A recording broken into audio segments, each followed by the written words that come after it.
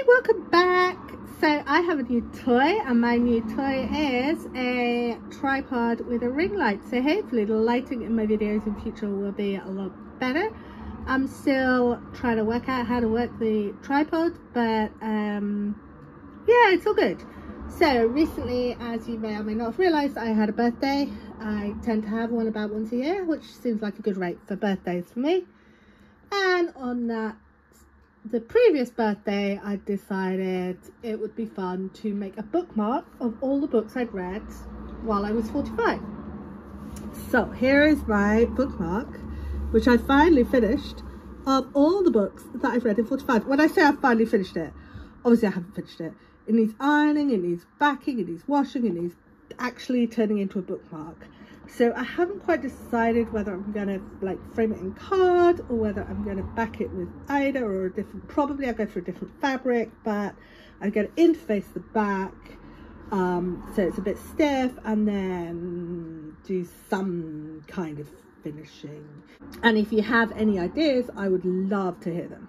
So anyway, this is all the books I read between my 45th birthday and my 46th birthday, all the books I finished while I was 45. There are 178 of them, which I can't even, I don't know why, but there you go. So full disclosure, all those purple books are children's books, and my husband was like, well, that's why, because you've read all those children's books. Actually, on average, it takes me 3 days to read a book, and the children's books, some of them are longer, some of them are slower, on average the same amount of time as any other book. I think it's just about how fast-paced the writing is really for me, or how gripping it is. Audiobooks I read super slowly because I'm meant to listen to 15 minutes of audio a day according to my audiologist, but I don't always manage it because audiobooks are hard. But anyway, I read mostly on ebook, some on physical, a couple on audio. And I'm just going to take you through the genres. So you might notice there's a lot of this kind of teal colour. I had initially 2 separate shades of turquoise, which were meant to be fantasy and urban fantasy. I couldn't tell the difference, so I just gave up somewhere around here. There's 12 shelves, which you might think, oh, that's a shelf for every month. But actually, some months, like the 1st of August, I read more, and some months less. So, you know, it all works out. There's quite a lot of science fiction spread through the year, which I like. I'm always feeling like I'd like to read more science fiction, so it's nice to see that I actually am reading some. Tiny smattering of horror. Not very much.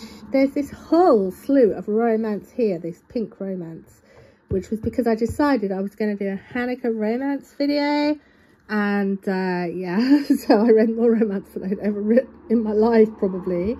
But as you can see, I've kind of gone, actually, maybe I do like romance, and I've kept it up to a certain extent. What else have we got here? Yellow, historical fiction. When I was a teenager, I read a lot of historical fiction, and I'm just finding that unless it's historical fantasy, I'm less drawn to that. Surprisingly little, well, I was surprised by how little of this is non-fiction. That's this colour. I often enjoy non-fiction, so I'd probably quite like to read more non-fiction. I should be picking up more non-fiction, I think. What else can I see? Oh, I gave up on the category of thriller because I got to like December and before I read my first thriller, and I was like, you know what, most things can either be like a sci-fi thriller or a crime thriller, so I'll just put them sci-fi or crime. I don't know whether that was a good or bad decision. This colour is graphic novels, which again, I'm never quite sure where to start because I find graphic novels sometimes quite difficult to understand what's going on in them.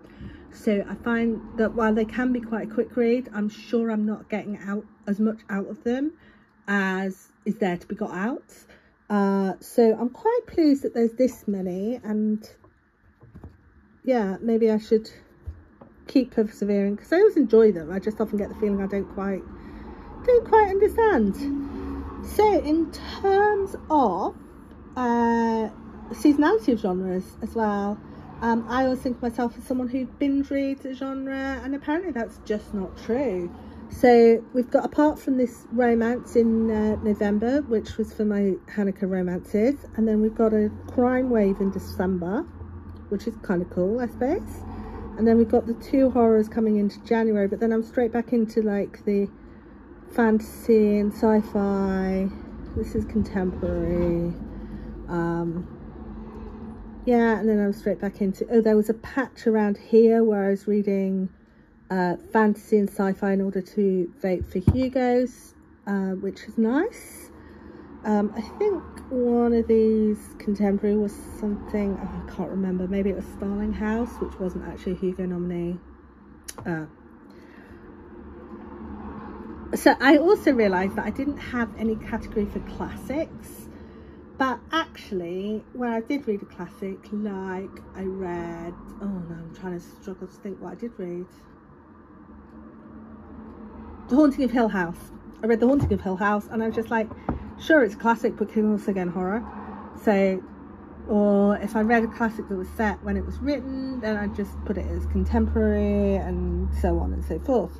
So actually for that there's not a lot, and yeah, I mean, I think that's quite a good variety of books. What genre haven't I talked about? I've talked about romance, talked about graphic novels. This is a split historical fantasy. I do wonder whether instead of having a separate category for fantasy, I should just have a separate category for historical fantasy, children's fantasy, contemporary, crime, non-fiction, sci-fi. I got quite a long way before reading any sci-fi.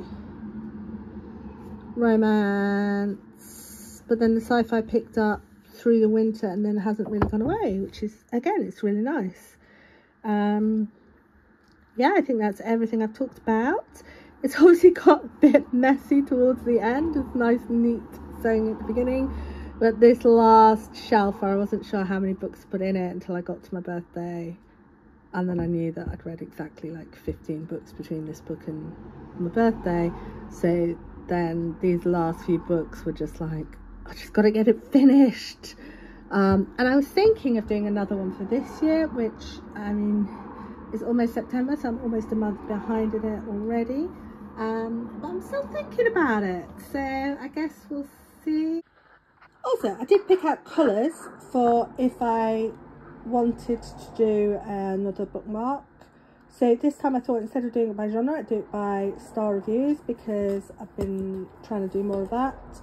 So the colours are 1 star, 2 star, 3 star, 4 star, 5 star, and this one for if I really haven't got a clue.